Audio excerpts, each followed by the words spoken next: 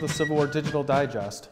I'm Jeremy and this is Chad, and we're just a couple of officers relaxing at historic Fort Wayne in the mess hall, and I want to say thank you to the Historic Fort Wayne Coalition for allowing us to come in here.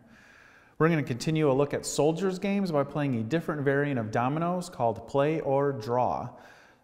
We went through a little bit more detail in the dominoes, such as some terminology, in a previous episode called block dominoes. If you haven't watched that, I recommend go check that one out.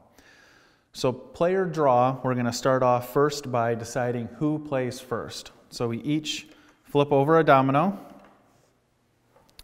and we go with the person with the lowest amount of pips, which are the dots, is who gets to play first. So in this case, that's going to be me, and we're going to put those back and give it a quick shuffle.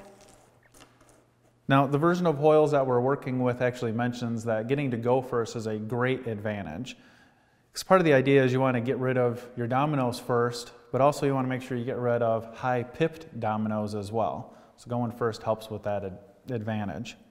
The next step is we each draw 7 out of the pile.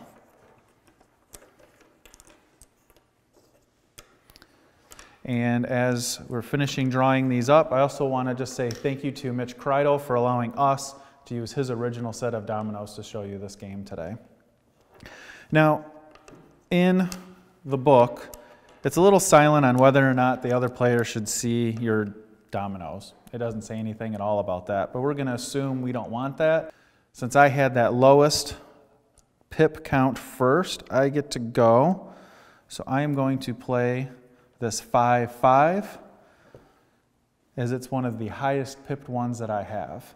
I'm also playing a double in the hopes that maybe he doesn't have any 5s, and he'll immediately have to draw. And that didn't work. So this variant is different in what we played in block dominoes because you either play or you draw, and we'll show you that when we get there. So I have a tray or a 5, and it looks like I have a 5 ace that I can play. And I have a 3 that I can play, or a tray that I can play. And then we have a blank or 6s. And I just happen to have a blank that I can put out there. Looks like we both had pretty good hands because none of us have had to draw yet. And I have a blank. So now he has to have a blank or a deuce in order to play. Ooh, and he had something. All right, so I've reached the point where I don't have a deuce and I don't have a blank. So I'm blocked. So in this case, I can't play, so therefore I have to draw out of the pile. Now I have to keep drawing until I can play.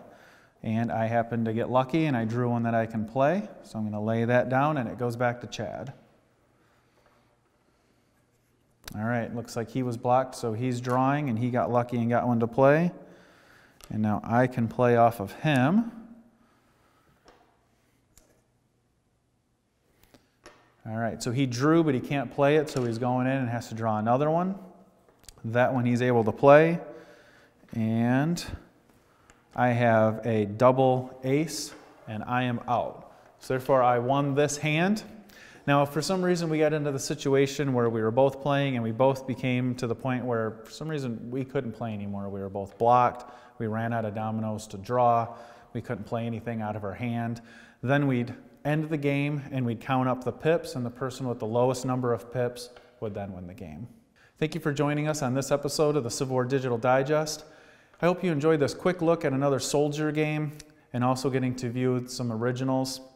If you enjoyed this episode, hit that subscribe button and please share it out to your friends so they can enjoy the content as well. And thank you to our patrons for all they do for us as well.